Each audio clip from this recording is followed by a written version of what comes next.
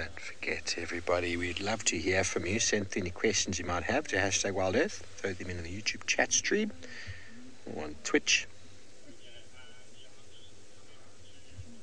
See if we can get a few more questions in the next 37 minutes.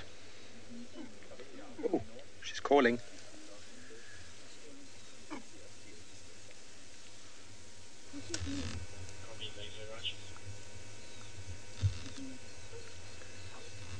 That's what we call chuffing.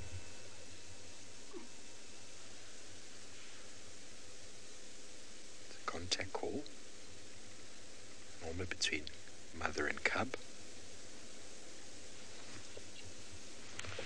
But why, Thandi, would you try and call a cub when there's a hyena just over here in front of us? Well, she's obviously not bothered.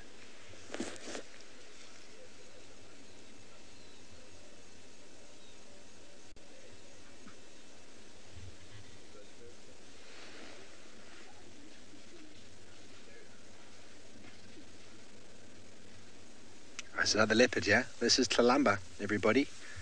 There's another leopard in the sighting. I think it's Tlalamba. It's very likely that Tlalamba made this kill initially. Is that Tlalamba, Davy? That looks like her, eh? Hello, gorgeous. Oh, up she goes. Now, I've been watching and looking around. Let me move forward here. Or are you happy with that spot? Forward, eh? Hang on.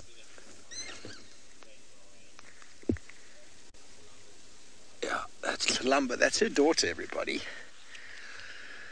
Princess Tlalamba. Now, I've been looking around and I didn't even see her. She just stood up out of the long grass over there. Now, it's not uncommon for Thandi to steal from her daughter, so it's possible that some interaction has taken place between these two. Hello, Princess.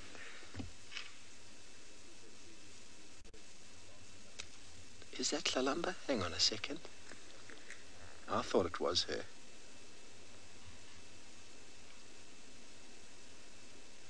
Yeah, I think it is.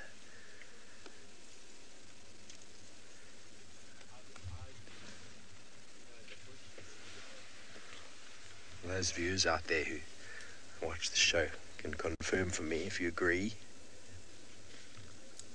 Thandi is not happy right now.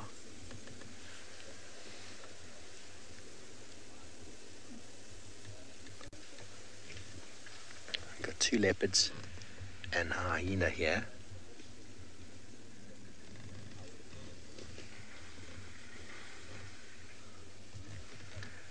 There goes Thandi.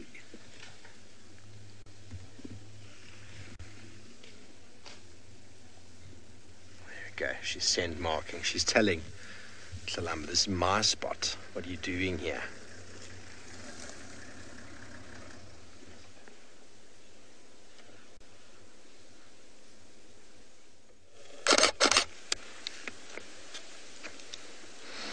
Well, there we go, everybody. Her calling has come to fruition. I'm just going to be quiet. Let you listen.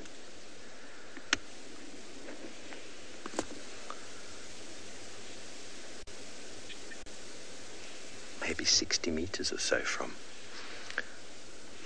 where the kill was. She's been calling and the cub is just there. There it is. Now, there's a small marula tree behind us that a leopard had a kill in already. Just going to reposition around and you're going to see them walk across us there, mum and cub with older daughter behind us still on the tree. Very special. That is very special. Those of you who would like to, please send through a little one-word tweet. Tell us how it makes you feel seeing a little leopard cub.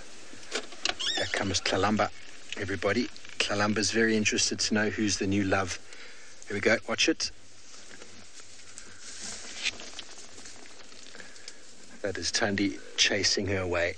Even an old offspring is still a risk to her cub. We're not going to move. We're going to just sit right where we are now allow Thandi to come back. The cub is hiding now somewhere over here. We don't want to have to move and interfere with anything here. That was Thandi chasing away her previous cub. Tlalamba's just inquisitive. Yeah, she's coming back. Sorry about the aerial. It was a bit of a half-hearted charge. It wasn't as much noise as you'd expect, but it's just curiosity. It's curiosity, and that goes to show why we've had the amount of tracks up and down. I've got a very strong feeling Tlalamba made that kill, and that's why there were more than one set of tracks, 2 different female tracks, and Thandi probably came and stole it from her. All Tlalamba wants to do is just catch up with her little offspring, her younger sibling, and say hi. It's not uncommon for these interactions to happen between female leopards. The mother will carve out a piece of the territory and give it to her cub. There, she's scratching, letting Tlalamba know that that wasn't okay.